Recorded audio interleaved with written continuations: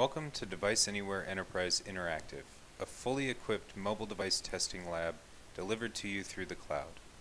In a few short minutes, you'll quickly appreciate the benefits of testing your mobile websites and apps from the convenience of your desktop. Once your DeviceAnywhere Enterprise account is created, getting started is easy.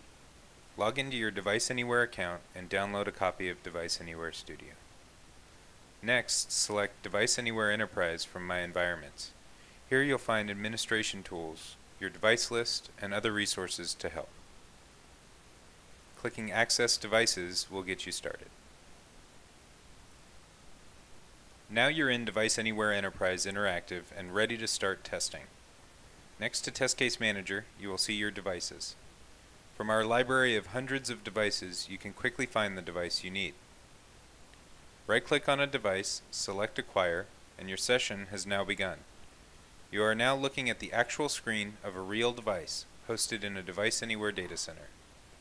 Each device is electrically integrated with our DeviceAnywhere hardware using patented state-of-the-art technology.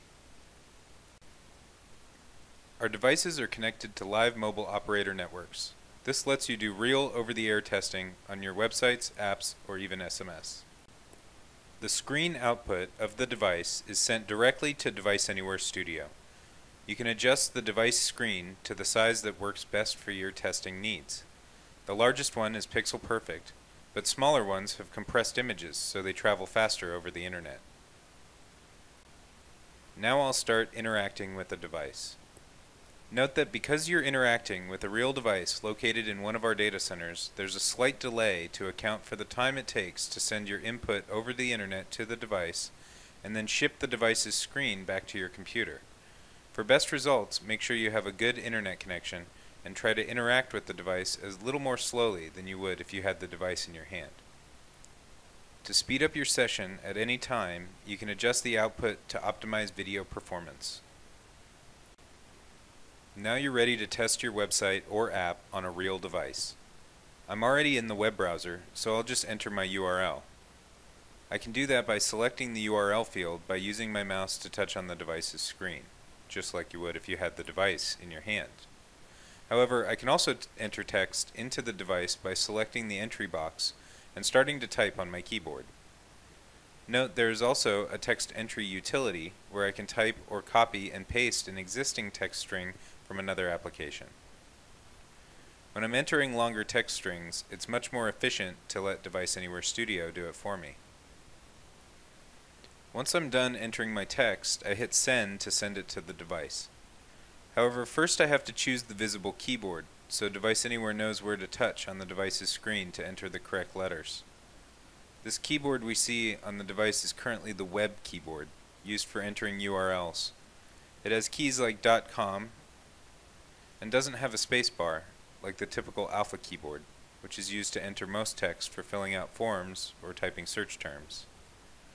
I choose Web and hit Send, and you can see that DeviceAnywhere enters the text much faster than I could by hunting and pecking on the device's screen with my mouse, saving me time. Now that I've arrived at my website, I want to conduct functional testing by interacting with the screen and seeing how the pages render on the device. Holding down the Control or Shift key and using my mouse, I can swipe a page up just as a real user would. I also want to see how my site looks in landscape mode, so I'll right-click on the screen and select the orientation I want to see. Now let's say I find an issue. One of the pages didn't look quite right. I can quickly capture a screenshot with another right-click and send it to some of the other members of my team. I can also perform tests on multiple devices at the same time. From the library, I now check out an Android device, and notice that my first session is still open.